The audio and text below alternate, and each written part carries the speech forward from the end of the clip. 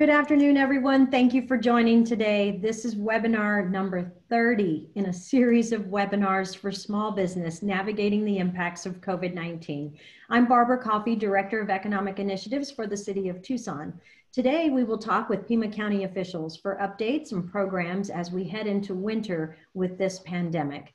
As always, we will take your questions as we go, so feel free to enter those in the chat box or in the Q&A function, and we'll get to as many of those as possible in our time together. We will keep all participants muted since we have a large number of attendees, but we do record the session and we'll make it available for everyone tomorrow. You can find links to all previous webinars at connecttucson.com, and typically we'll have this webinar there by noon tomorrow. So let's get started. First up, Dr. Terry Cullen. She's a family physician who retired from the U.S. Public Health Service as Rear Admiral in 2012 after leading multiple software development and deployment initiatives within the Indian Health Service. Under her leadership there as CIO, she rolled out what was the only certified health information technology system within the federal government. Between 2012 and 2015, Dr. Cullen worked as the Chief Medical Information Officer for the Veterans Health Administration. She worked to develop a new model for community involvement in health information technology and expanded work in multiple domains, including interoperability, data sharing, standards and terminology, and informatics patient safety. As an expert in population health IT software and with a keen ability to utilize technology to meet identified clinical needs, her role as the current health director of Pima County couldn't come at a better time. So with that, Dr. Cullen, I'll turn it over to you to get us started this afternoon. Welcome, and thank you for joining. Thank you. I am gonna, hopefully you guys, can you see my screen? Yes. Okay, let's go to the slideshow. I have about 20 slides that I'm going to go through with you, and then we'll obviously be able to answer questions once I'm done. Diane is going to talk. Don Gates is on also, who is helps our business planning at the health department, and Lonnie Anderson will also be on, and you're probably familiar with Lonnie as the head of CHEPS, Consumer Foods Health and Safety. But what I'm going to do today is really give you an update of where we are with COVID-19, because everything I say is within the milieu of what is happening with the pandemic. And I do not have this slide. Sorry, I'm looking for my note, for my latest graph. This is not a slide, but I want to share it with you. At the height of our pandemic in June 28th to July 4th, we had 2,452 cases of COVID. Last week, and we do this thing called MMWR weeks, they're Sunday to Saturday weeks, they're CDC defined weeks, and we do that just so we can compare each other. Week 49, that was 1129 to 12.5, and we know this number is not complete. It will continue to go up. We had 4,253 cases. So we have had the highest number of cases we've ever had in a week, the highest number of cases we've ever reported in a day, the highest number of hospitalizations. So we are in a very, very accelerated phase of the pandemic, and that's just important to understand as we go through what's going on with the impacts of COVID-19. This is our dashboard. Hopefully you guys have seen that. It started really as a back to business dashboard. We also use it for our school criteria. If you paid any attention to it back in May or June, and that may seem so far away you don't remember, you may recall that the disease criteria were different. The disease criteria were then modified to be consistent with the state, because the state used this for business reopening and for school reopening. So we thought, well, let's just be consistent with the state, which is what we were able to do. So what you see here is our disease criteria. 2 of the 3 are red and 1 is yellow. That percent positivity just went red last week. These are updated on Thursday. They're 2 weeks old. It gets a little complicated, but suffice it to say there's a delay in the update here, but we are now red. What that means, because of this 2-week delay, is the odds of our getting out of the red anytime in the next 3, 4, 5, 6 weeks are very minimal, in my opinion. So the odds are we will stay in the red. Our healthcare capacity criteria, as you know, or may not know, but we did just expand lab testing. We added 270 tests a day. We're adding a little more with the ASU saliva test, adding another hour. But what's significant here is our hospital bed capacity. There was a day last week we had 1 ICU bed in the county. Now, that does not mean people don't get care. People are transferred to other places. Maricopa has continued to have bed availability, but it does say the extent of the enormous strain that we are seeing within our county. Our PPE is adequate. We ask for our emergency responders to have up to 2 months of PPE. We know they're going through that quite rapidly, but we believe we'll be able to maintain that supply so we can stay in the yellow. Public health capacity, timely case investigation. As you can imagine, when there are 1,200 cases a day, it's very difficult for us, despite having elasticity and resiliency in the system, to be able to get to all of them within 48 hours. So that has been red. We were very, very close to going to the yellow, but now we're probably going to stay in the red for a little. Just so you know, we do call every case. It's the timing on it. And we have backup from the state that we're incredibly grateful for. So this is just the definitions of what these are, and we will give you this slide, so I'm not going to spend any time on that. I want to go to the state business reopening guidance. You may recall this. This was developed by the state. It's comparable to the schools. There's a little difference in the schools in terms of positivity, but you can see minimal, moderate, and substantial spread here. Remember, these are the 3 disease criteria that we talked about. This is where we are by county. I'm hopeful that most of you have been to this website. Once again, this is the website that's updated. For us, it's updated Wednesday night. It's released to the public Thursday morning. You can see what's happening here. You have cases per 100,000, 246 1 week, 350 the next week, and you can see November 15th. That's the delay we were talking about in terms of data being updated. Percent positivity, you see 8.9% going to 11.1%, and then CLI, which is the hospital visits for COVID-like illnesses. The percent positivity will, the way one of these factors gets in the red is you have to have 2 weeks in the red. Percent positivity will remain red for the next reporting period here. So the next time this comes up, we will have red in cases, red in positivity like we have on our dashboard, and COVID-like illness will stay yellow. COVID-like illness has never been at 10%, even in the height of the pandemic before.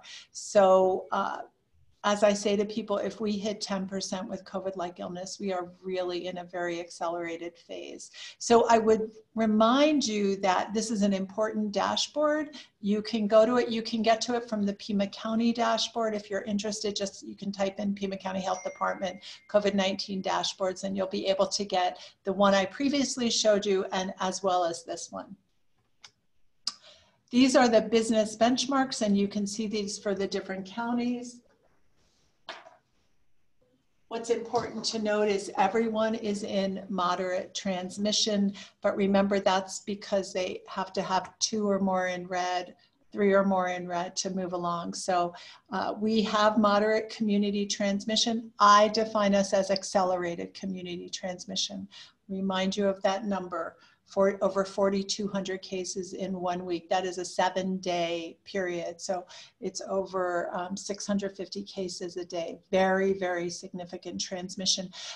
I want to just recollect for you, there was a time when we had 250 cases a week, and we thought that was a lot. So now we have over 4,200 a week. So just to give you some sense of the comparison.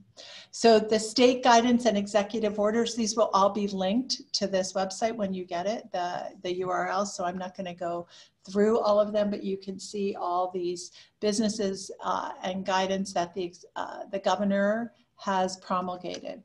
But let's talk about the local COVID-19 regulations. And you can see here the Back to Business Steering Committee, you're probably aware that met a few times, really allow business to participate with the county. We did something similar with schools. We did something similar from a public health perspective. So Back to Business was really the umbrella, and under that were these different committees. And you can see here, we developed these COVID-19 minimal health standards for businesses, and this was the proclamation. And once again, you can find guidance for this on the website. And the real goal of this was for us to help businesses make the best decisions in terms of what we call layered mitigation, what they were going to do. We've seen this with the schools, so we know that this is a really positive approach to trying to ensure that health standards that are being used can help mitigate the spread of COVID. And then we have these temporary health standards, operating guidance. It was never the county's attempt to really punish businesses. It was really education. We wanted to work really closely with businesses, very similar to the approach that Consumer Food Health Safety had taken over the years, which was, let's just get everybody to the safest place we can get in terms of dealing with businesses. So then we get a revision of this, and this was just revised on Friday at the last Board of Supervisors meeting. And so we wanted to bring this up with you so that you are aware. This strengthens the enforcement of the temporary COVID-19 minimal health standards. Now, I would remind you that the reason why this was proposed was due to this accelerated transmission of COVID-19 that we were seeing. So right now, and this was consistent with the governor's proclamation also, that there's a warning and then there's a second violation, which is an enforcement action, which may include closure of the establishment. We are, and I'm pretty sure Lonnie will join, but we're in the process of evaluating what does that mean. I would say this just happened on Friday, and so we're trying to ensure that we understand the specifics of this. I'm probably not able to answer very specific questions about this, like if this, then this, because we are dependent upon some additional interpretation of what this guidance means. Then we have Pima County Resolution 2020-96. You have heard of this, which is the face covering proclamation resolution. There's lots of exemptions for there. They are all driven medically. So the point is to ensure that people that need to have a medical option have that available to them. But it is important that people wear face coverings. There is a MMWR, CDC puts out MMWR, morbidity and mortality weekly reports approximately a week ago, and we can make sure we send this, Barbara, to you. There was a review of the state of Kansas looking at where people masked in different counties and comparing the transmission of the disease. I'm asked multiple times for scientific data on this. I think that is the best one I have because it's county based at a state level where counties made different decisions about masking, and we can share with you the impact that we know masking has. Obviously, there have been lots of dialogue around masking, but you can see here that revisions were made, and you can see the revisions which are in the last bullet here.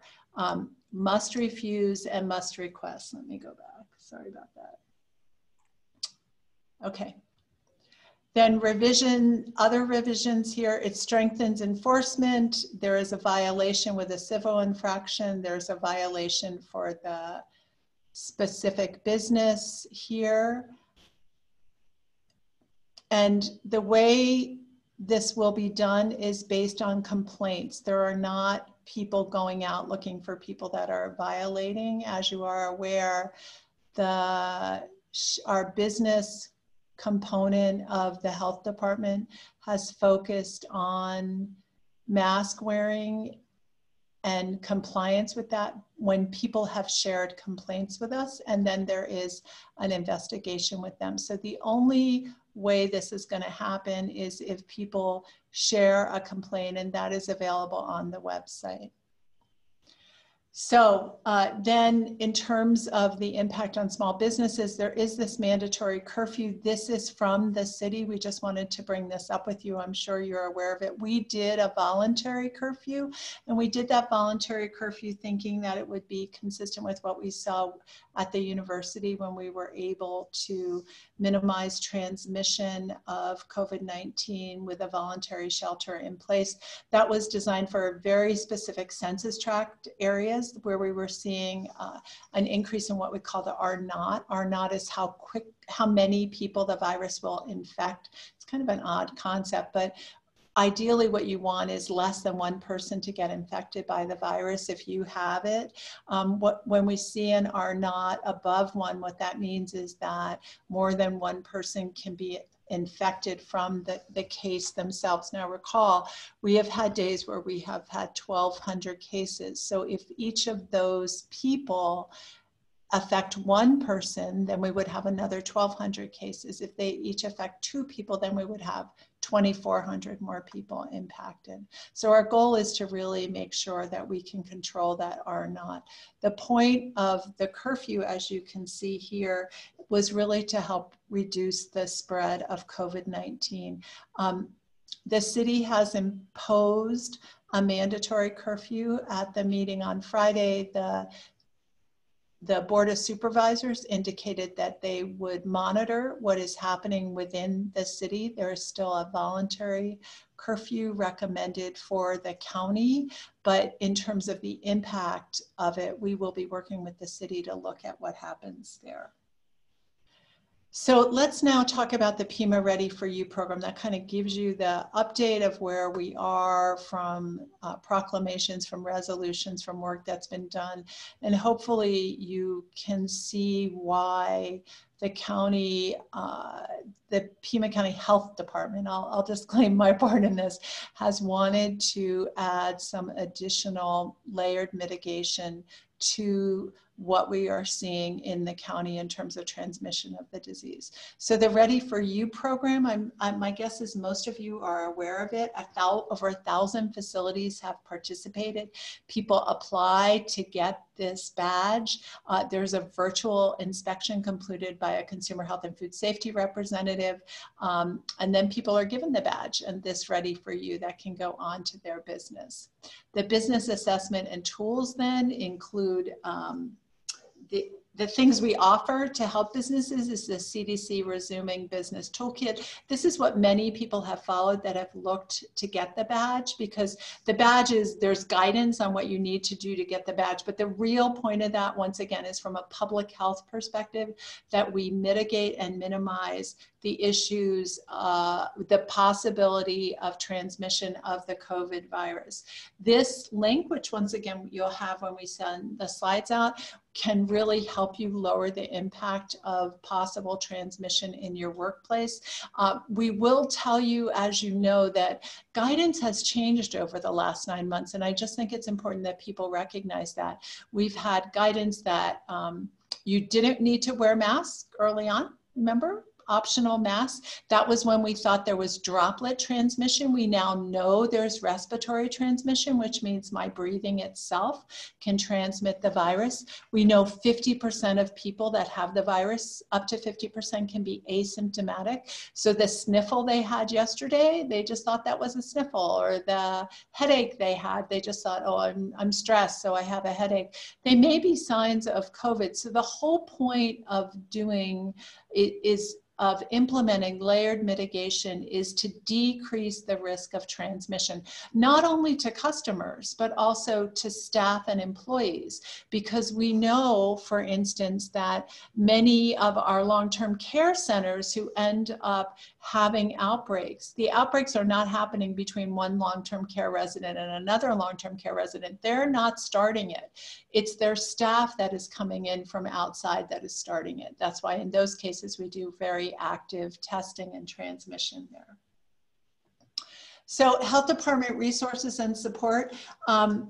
We actually hope that we are a resource to people. We know that we can help people get through this process. We have consultations available. We've been doing these since May. So for almost 7 months, we've been doing consultations. A lot of those early consultations were from small business owners that just wanted to know, hey, what can I do? Or 2 of my staff are out, what should I do? I think we've become more sophisticated, businesses have become more sophisticated, and now we really have more designed checklists to help a business go through and see what they need to do. Specifically, we have referrals that come to us for testing. We want to make sure that we do have testing available. You're probably aware we have our downtown pop-up site on a pretty regular basis where anybody can go to that. All of our testing is once again available on the Pima County Health Department website. You just search Pima County Health Department testing. Most of the testing does have availability within 24 hours. We had a period around Thanksgiving where that was decreased because one of our labs gave people vacation for 2 days, but we're pretty much caught up with that backlog here. We do have complaint response, as we've talked about previously, and we also provide PPE, especially to small businesses. Our goal is to make sure that you have the tools as a small business to mitigate PPE transmission, that you know when to use those tools, like when is the appropriate time for you to use specific parts of PPE as you move along. The other thing, this talks a little bit about our business technical assistance. We have liaisons that answer all inquiries. We have people available, and as many of you know, at nights on weekends, we go out and do night and weekend inspections. We work closely with the workplace environmental assessments to make sure that what's going on with the food assessments is consistent with what we need for COVID-19. We use most of the food assessments right now to also do a secondary COVID-19 assessment to make sure that we can not only give people guidance specific to food safety, but also for COVID-19. You know, COVID-19 is not transmitted in food. It's definitely transmitted in what we call fomites. So cleaning surfaces is really an important part of the 3 W's. Wash your hands, wear a mask, wait. Though last week I did a webinar for the VA, and one of the veterans said, oh, it's not weight, it's wingspan. So put your arms out so you get the 6 feet. So I've taken my last W, I'm now going to have meet wingspan. But this is all really important stuff. And then stay home if you are sick. Now, we are aware that that is very difficult, especially for frontline workers who are wage earners. So we recognize that there is an impact, an economic impact.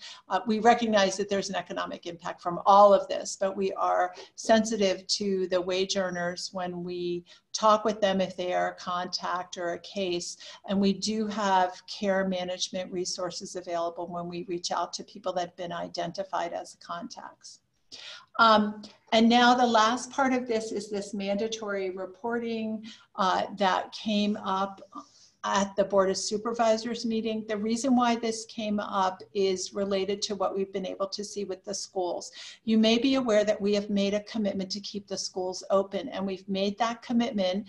It changes day to day, but we've been really stable with it because we know what cases are in the schools, and we're able to go out and do almost immediate case investigation, contact tracing, and stop outbreaks. Our goal with this mandatory reporting is not to share a name with anyone. It's not to let other people know about it. It's so that we have early awareness of where there are cases and that we can come in and offer guidance and services and testing if needed. So the whole point of this is to keep business open. It's not to close anyone. It's to make sure that we can offer you the services that as a health department we should be offering, which remember are prevention and care. And so the point of this is to make sure we can do that. I will tell you, this is not set up yet. You cannot go somewhere and give me the name of your business that may have had a case. We hope to have that set up at the end of this week. We are leveraging the work we've done with the schools. And we believe, not that this is the schools, but we'll be able to leverage the technology that we developed for the schools to have this reported also. Mitigation plan review, this is layered mitigation. This is what we also do from the Pima County Health Department. And finally, business maintaining healthy operations. And this is kind of where we end up. This is all this information. I'm sure you've seen this. This is from the Arizona Department of Health Services, and we're able to give you any more information and guidance. So I'm going to close by reminding you, we are in a pandemic. We have never been in a pandemic before. We are learning as we go along. I am scared, to be frank. I need to put that out there. I talked to the hospital, I'm a physician, I talk to the hospitals pretty regularly. All of us are worried that at some point we may run out of capacity now because we reside in a state that has more capacity in the Phoenix area. We will probably be okay. But this accelerated transmission that we are seeing right now in December, we have not seen before with this pandemic. Many people predicted we would see this in the fall, in the winter. We are not seeing influenza. We are seeing COVID. There is some influenza out there, but the wear, wash, wait, wingspan, whichever one you want there, is critical. It's critical for you everywhere. And you may have seen the new CDC guidance that just came out. Wear a mask, and wear a mask when you are not with people that you live with. So any other situation, I would just encourage you to wear a mask. And with that, I am gonna get out and turn it over to Diane. Great, thank you, Dr. Cullen. I'm going to throw a couple questions to you that before we move on. Jane asked, is the COVID Watch app still working? So are you familiar? Yeah, the COVID Watch app is from the university and it is still working.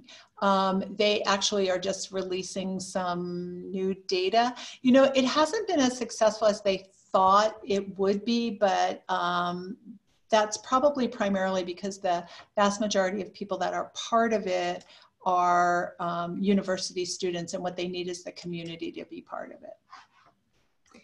So there was another question. This one might be a little tougher for you, but Jerry asked, is Pima County going to lower property taxes due to negative impact that the restrictions have on property values and income? That is beyond me. Maybe Diane wants to take that, but I don't know if anyone wants to touch that one. Right, I know, but I thought I have to do my part. I have to ask it, put it out there, and I appreciate Jerry being part of our audience today. And I know we're all concerned, right? We just don't even know what the total impacts of this pandemic will be because we're not through it yet. As you just shared, the severity is real. And I do want to say I enjoyed some of the pop-up testing convenience myself. I did test at the Tucson International Airport. So I throw that out that if you do travel or if you're coming in or out or if you're just close by there, that was very convenient. And I appreciated the quick turnaround now that they do have the 48 hours right now for tests. And so that's fantastic because I remember when it used to be about 5 days before we were getting results early on. So is there, that's my question to you as well, Dr. Cullen. How often, people ask, how often should they be testing? And is it testing for just when you're symptomatic or, what's your answer to that? So it's a great question and there's no great answer. So let me tell you the guidance we give people. Many people test or are asymptomatic and have no known exposure. So you should theoretically not need to test if you've had no known contact, no known symptoms. But people test because they're worried, or people test. We know there are employers that encourage people to test regardless. So our approach with the availability of the testing is to make it as simple and as easy for anyone to come in that wants it. You may recall early on that you could not get a test unless you had symptoms and the CDC approved you. Do you guys remember that? Like, I was still working in the ER at TMC at that point.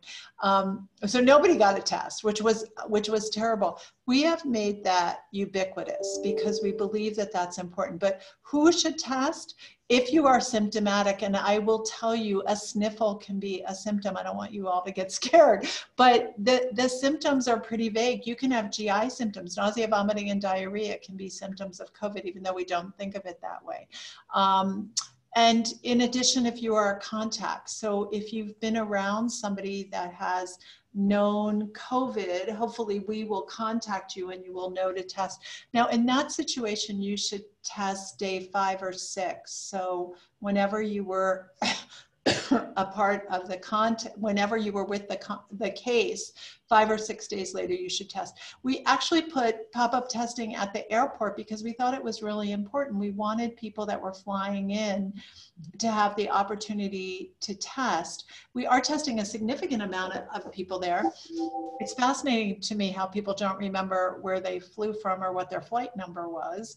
But that does happen. We know that they have a bag with a tag, but we don't try to figure that out. And the reason for that is that one reason we want to know if you end up being positive, we would like to be able to alert the airline. That doesn't mean we give them your name, but it may be helpful for other people. Yeah, so testing depends on what you're trying to do with it, I think. But if you're sick, please go test, but also stay home. Well, and I know it makes it tough, those that suffer from allergies, let's say, and we know we've had like high winds lately and sort of air quality issues. And I do think the sniffle is concerning, right? I think we're going to be sensitive to that, but you gave us some other good advice. In particular, one other thing from your slideshow, you mentioned PPE for businesses. Can you give me some examples of some things that you might still have available for businesses should they need to reach out for those things? We have masks, we have gloves, we have sanitizer. We can give people guidance in terms of cleaning supplies. I don't know that we have a lot of cleaning supplies, but we give people guidance on what they should be using. But those things are all available primarily for small businesses, and that's what they're designed for. And the website, and I don't think I put that in there, but we'll make sure we get you that website so people will know where they can reach out and get that information. That's great. And you can put anything you'd like to share, links and information in the chat, and everyone who's online should be able to see that. So I'll keep us moving. Next, I'll introduce Diane Frisch, Pima County Director of Attractions and Tourism since May 2017.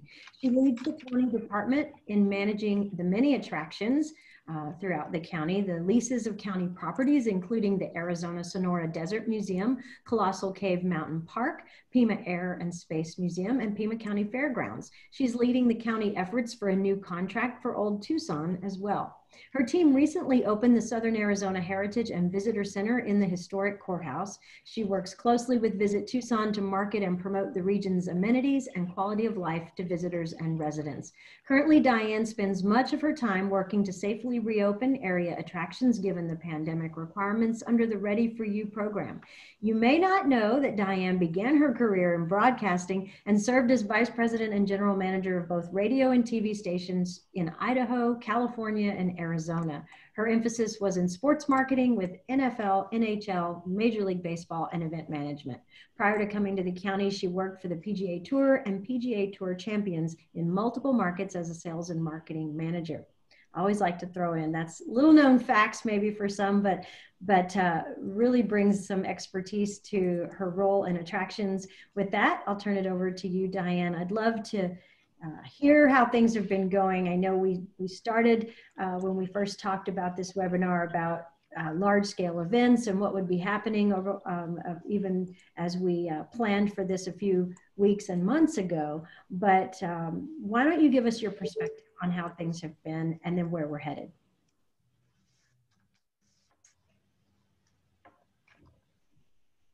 And feel free to share your screen and don't forget to unmute yourself.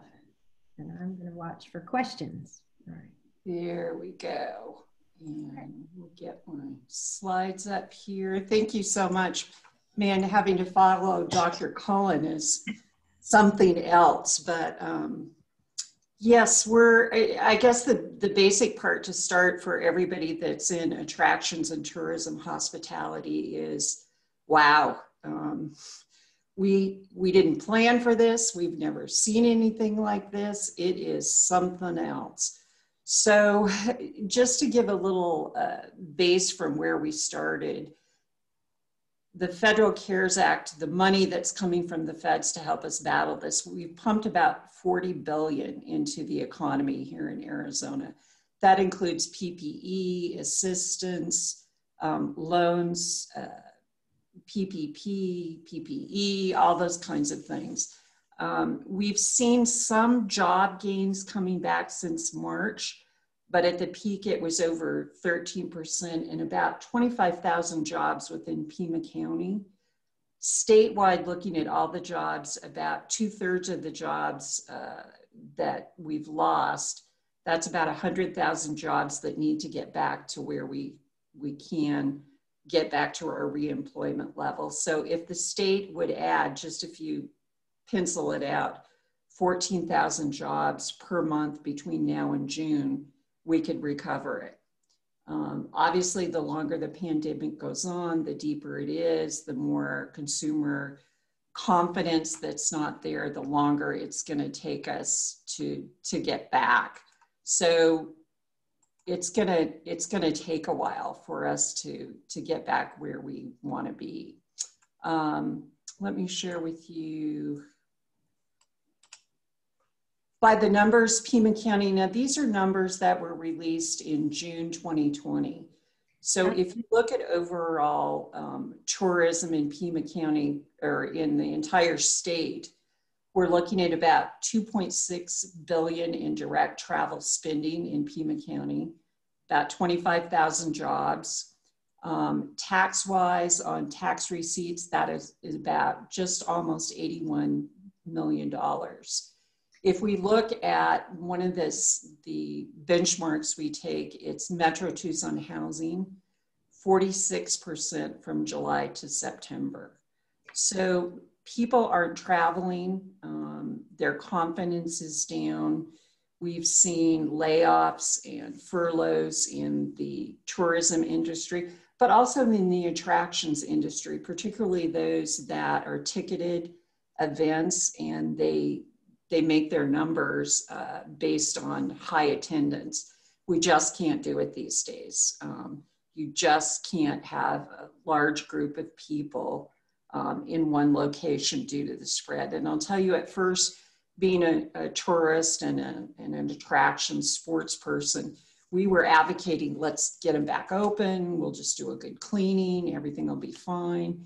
And the more you talk to the health professionals, and particularly Dr. Cullen and Dr. Garcia, we've had some long conversations understanding what's at stake here and how we get back. And so we don't get on that roller coaster where our numbers go down, then we open everything up, then the numbers go down, then we open everything up. That's not what we want, and it's not a long-term solution. Right now, the other thing that's adding into some of our stress is the borders are closed. Both Canada and Mexico are closed at this time. We don't see them opening until sometime in first quarter. Restaurants, our local restaurants, which are a huge source of pride and revenue for us here locally with the gastronomy rating that we have, they're suffering, but at the same time, it's difficult to open them up. So we've done things in Pima County like extend the outdoor areas, open restaurants for takeout.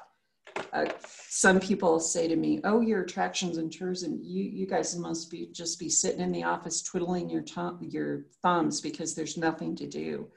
I said, we've never been busier.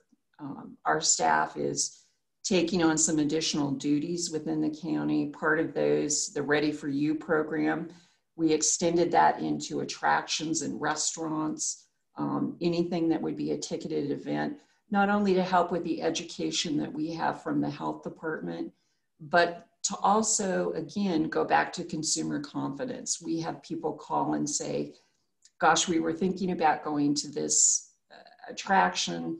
Do you think it'll be safe? Are my kids okay? What's their masking policy? What if it's outdoors? Is that better? What do I have to do? Can I take water? I don't want to buy water there. Can I take my own water? So just helping people go through that, supplying masks and cleaning, all those things that we can do. We did retrofitting of some of the county facilities. So we had touchless water fountains, touchless doors, all those kinds of things that we could retrofit and take for them. We are also working quite a bit with our partner, our DMO, Visit Tucson. We applied for and received a grant for them of $500,000 where they're using their money to market in drive markets. We do see some people in drive markets coming. So Maricopa County, people will come down for maybe the day, the weekend. We're extending the Ready for You program to make sure that resorts and hotels, again, have that signage and have gone through the program so people feel comfortable. And that's important to us. So those are some of the things we've been working on. Pima Eats is another Facebook site that we've done, and I'm sure a lot of you have seen it, where the restaurants need, again, more support and help that, yes, food is safe. It's safe to go in and pick up food. So Pima Eats is a task that our department has taken on. Catherine Strickland is leading those efforts where every day she's posting updates of restaurants and food and hours and takeout and some of the local sites where maybe it's a restaurant on your side of town that you've never used. So she continues to update and put that information on quite a bit on Instagram and on Facebook, and that really helps. Let's go to the next slide. Diane, I can't see your slides. I didn't know if you were wanting to share those with us, but I do. Let me make sure. I thought I was sharing. But love to see those numbers. And it's certainly interesting. I watched how some of our large events like All Souls Procession, went through their event. They created some hybrid version. And I wondered if you had any comments about how some of those kinds of things adapted this year, and any feedback from those experiences on the part of the organizers or attendees. What do you think? Sure. Can everybody see my screen now? Is that a little better? Yes, that's perfect. Okay. We did. That was one of the first things we did, was begin to work with some of the events that were happening here in Pima County. So we worked with Tucson Meet Yourself, and we said, really, we just can't, there's no way we can do a large scale event like that, but how could we reimagine it?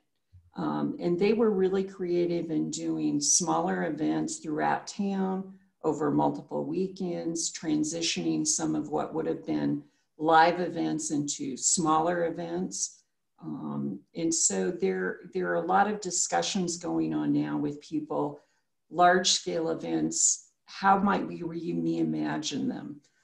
For some of the grants we did for the outside agencies that are usually a large scale event, and they weren't able to do those, we went ahead and said, well, can you, in this time of Zoom and when school children are looking, and teachers and school districts for additional information, can you do some things online that would provide information or free lectures or classes? And they've been able to transition and do that. So it's really been a learning process, but we're helping them with the tools and how they might do that. And again, promoting them online to people. So if you want to take a reading class with your students, Tucson Children's Museum of Art is doing reading. Our libraries are doing reading classes. They're doing lectures. It's really a way to transition. Is it easy? Not always, but once you get your staff and your volunteers into it, we find it works. The other challenge that all of us are having, I think, for attractions and tourism is volunteers are a huge base for us. And volunteers right now don't feel comfortable. They're not ready to come back. So how do you run your business without a large volunteer docent staff? And so again, we work on how do we transition that to moving some things online, to working with a smaller staff, to be more selective. And you can't be all things to all people right now during the pandemic, but what can you do? Some of the events have moved into first and second quarter of next year. We can't stop things, but they want to at least be planning. And so they are planning things with the caveat that it's going to be a day by day change as we move forward. So yes, we're planning some things in first quarter. Every day when we get those new numbers and we're working with the health department and we're looking at them, we get more of a sense of, is it likely we'll be able to do something? No, it isn't. So how do we begin to plan to change that event and transfer it to an online event? One of the large things, especially for Pima County, is sporting events and large scale sporting events with spectators and kids and participants. But I found an online conversation that Dr. Fauci did, and people were asking, when will we be able to do large scale events? And really, he said it's unlikely right now that you're going to see a host full capacity crowd during 2021. Will there be less capacity, 50%, 25%? Maybe. Will there be restrictions on events? There will be. There are some professional leagues that are playing now, but they're under very strict, tight bubbles where they're in a pod, they don't go out, they're tested every day. And even those, you've seen what the NFL cancel. So he was saying, you know, you may look maybe in July, NBA postseason, maybe some games, but again, he thought that would be cutting it close. So the return of really tight packed crowds that we all love in a big event and the excitement of what makes that happen, it's going to take time. So we have to be cognizant of that. We have to know we make plans and they're going to change. So just be prepared for that on large scale events. No time really right away that will happen. As far as other events, festivals and community events, move to multiple days, multiple location. What can you move online? What kind of other added value can you give? What we're seeing is sponsors are still there. Businesses are still there and want to support their local community, but they know it's not the time now. As I said, the lack of volunteers, in some cases, the lack of staff. We've seen downsizing of staff. So everybody's in the same boat, and we're all paddling, hopefully, towards the shore where when it's safe, we'll move forward. The other side of that equation is really the hesitation of the public to attend events. We get calls every day, is it safe? Well, the answer to that is it really depends on your personal, what your health status is, how comfortable you feel, you know, where you're coming from, what event you're going to. So when we look at it, we're really looking into second quarter or later before those return. And we have a lot of conversations, as I said, with Dr. Cullen, and it's a nice back and forth of they really are trying to understand what is the event? How might we change the size or scope of it so we could do it? We work with them on trying to understand the health implications of a larger event. And here's why it's important that they have multiple entrances and exits. And here's what they have to do for safety for their event. Is that possible? So just know that those conversations are going on back and forth, and it's not they don't understand our business, and we don't talk to them. We do multiple times every day. and we'll get there. It's just going to take a while. So one thought I had is, and Dr. Cullen, you might have a response to this, like how does the vaccine strategy help you, think through that? And is there, when we get vaccines, and then how long is it going to take for us to then start interacting again in the way that Diane has described? What is your response? Yeah, so let me give you an update on vaccines. The one thing I want to say before I do that, though, is that, and Diane knows this because I say it a lot, our goal is to get to yes. Our goal is to keep stuff open. Our goal is to ensure that we have a vibrant economy and business community in Pima County and Tucson. Right now, we have this overwhelming pandemic. And so what we need to do is ensure we stay safe and healthy to get out the other side. And Barbara, the thing that's going to get us out the other side is the vaccine, to be frank. And so I am optimistic. Actually, I'm not optimistic about everything, but I'm optimistic about the vaccine. December 15th, we will have vaccine in this community. It will be for healthcare workers. It will be distributed through TMC and UMC, not just for TMC and UMC employees, but they are what we're doing, the pods. And we call the vaccine pizza boxes, kind of a weird name. I haven't seen a pizza box in person, but it's a big box and it has a little less than 1,000 vaccines in it. We have 6 of them coming to UMC, 6 of them coming to TMC. We have indications from the state that we then have accelerated delivery of vaccine through this month. And as you know, vaccine is prioritized, and it's prioritized to healthcare workers and long-term care / assisted living. Long-term care assisted living is really due to the incredible mortality, the death rate that has occurred in those communities, because we would like to stop that if we can. And despite all our other mechanisms, we still see increased deaths in those communities. Then people get prioritized, 1A, 1B, 1C, 2, 3, 4, dependent upon accessibility to the vaccine. The Pfizer vaccine is what we believe we'll get first, then Moderna comes. The Pfizer is the really cold one. Moderna doesn't need as much cold.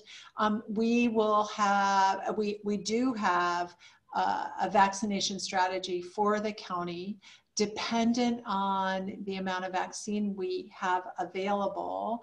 We do hope that by the end of second quarter, we will have done at least most of the people that need to be immunized. Now, don't hold me to that, because I'm not the one deciding how much vaccine we're getting and who's making it. But by the fall, for sure, we should be okay. Now, the question comes up pretty regularly. How many people need to be immunized, or what kind of herd immunity do you need to have before you see that if somebody doesn't have a vaccination because, they're a healthy 20-year-old who would be probably in group 4, what we believe is that's around 70 to 75%. We have seen with other vaccines, I actually ran a hepatitis A epidemic. This is now about 15 years ago, and we were able to stop that within a month, but I don't think that's what's going to happen here. I think we're going to need to see pretty significant immunization throughout the community before we get there. But the good news, the immunizations are there. We obviously have a dependency on FDA giving us an emergency use authorization December 10th and December 17th, the important days when they're going to meet and make decisions about Pfizer and then Moderna.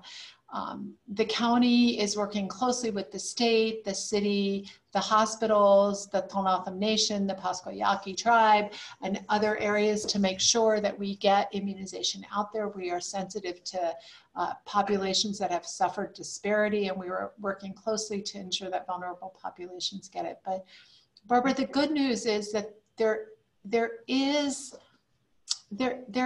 this hope that's the light that is out there. And so to go back to how I started, which didn't sound very hopeful, right? Like everything's red, what could possibly be good? Is if we can get through this period with a healthy community at the end of it, we will be doing those things Diane talked about. People will be back, you know, at McHale watching basketball games. It's gonna happen. But it's just taken us a while to get there. In the last 2 minutes, then, of course, there's the gym show question. So just quickly, I know some of the major shows canceled, but is there still any gym show activity that will happen? Diane, can you answer that one? I can briefly, and then I'm going to pass it over to Dr. Cullen. Nobody wants the gym show to happen more than we do. We know what it means to this community. We know the economic impact of the gym show, but again, there are two sides to this. Can it be safe? And also recognize the economic impact to those that are hosting a gym show. Where are their dealers coming in? Can they come in? Are they quarantined? They can't get their stock in. I mean, we answer questions every day, and I'll let Dr. Cullen take it, but I think it's going to be very difficult to do large scale gym shows. And she spent a lot of time and effort and a lot of calls, trust me, working with the vendors, trying to find a way to say yes. Right. But at some point, for the safety of the community, some of them just said, economically, what you want me to do, I can't do. And so that decision was made. But Dr. Cullen, you might want to. Yeah, no, Diane, thanks for coloring it that way, because it's really true. We really have worked with a lot of vendors. We've actually learned a lot, and the vendors have been incredibly wonderful and cooperative. And when I say something, I can see their face go, oh my goodness, but let me see if I can do that. And we've been in this dialogue for about 2 months. The problem is right now where we are. So if we had 250 cases a week right now, I think our recommendations would end up being different. So we have, in the last few months, we look at anything over 50 people, and we've done lots of approvals. What you need to know is some of those approvals we just pulled, because we said, we approved you safely 5 weeks ago. It is not safe now. We cannot do this. So the gem show right now, the real caveat here is it's fast approaching. And if you remember what I said earlier, I don't think we get out of this for 4, 6, 8 weeks. That's right in the middle of the gem show. So we are still doing, Barbara, we're still doing reviews of some of the shows, and actually some of the shows that are very, very small will probably move along with approvals that I won't have to pull. But right now, anything that's big, we are giving a very cautious, we don't think we can do this safely. I understand, and I appreciate the updates that you gave today and the advice and the caution. And so I hope that we can heed that so we can stay healthy. I know there were a lot of questions, but I know some were answered. The Pima Eats, I didn't know if there was a link to Pima Eats, but if there is, you can put that in the chat. And what we'll do, because we're staying on time, we'll close the day. But just please visit Connect Tucson to look for all the resources. There are grant funds that were approved recently, another tranche of funds for small business. So the YWCA is administering those funds, and they have application links on the site. But you can find all the links to that by going to connecttucson.com. So again, thank you, Diane. Thank you, Dr. Cullen. I appreciate the time you spent with us today. We're going to be back next week, Monday at 3 p.m. We'll do something a little different. We'll hold our session in a meeting format so that we can all share in a dialogue. We're going to reflect on what we've learned this year and what we hope to see in 2021. Be sure to register when you see the email invite in your inbox. It is our goal to keep you connected during this pandemic. So mask up, stay well, and don't forget you can call our small business hotline at 520-837-4100. And I think with that, I will say good afternoon. So thank you again.